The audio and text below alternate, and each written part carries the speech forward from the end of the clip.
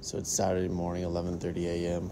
I'm currently about to work on these Off-White Air Max 97s. Going to apply the new antidote to these and throw them under UV light. And it's actually going to be my second session.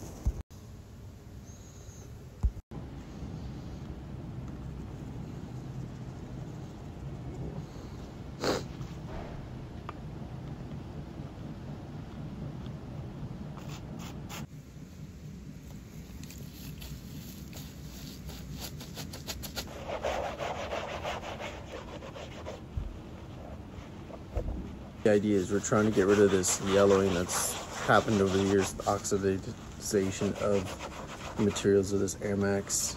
We're not met with the intent of keeping them clean. I think they definitely were made to straight age. So the idea is to add life to something old that people cherish. We're gonna put these under UV light.